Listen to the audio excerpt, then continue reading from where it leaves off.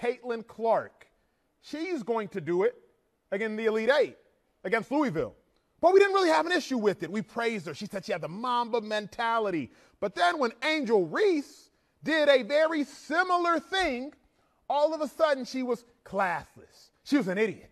She was tacky. She wasn't raised right. See, I see both gender bias being expressed because when men show that competitive edge, that tenacity, that firepower, all of a sudden it's appropriate. But when women do it, well, now it's out of line. When Caitlin Clark did it, she had that Mamba mentality, that dog in her. But when Angel Reese did it, now she's classless. What I watched in that game was not just a brilliant game play between two elite teams, but just as importantly, was gender bias and racial bias being exposed.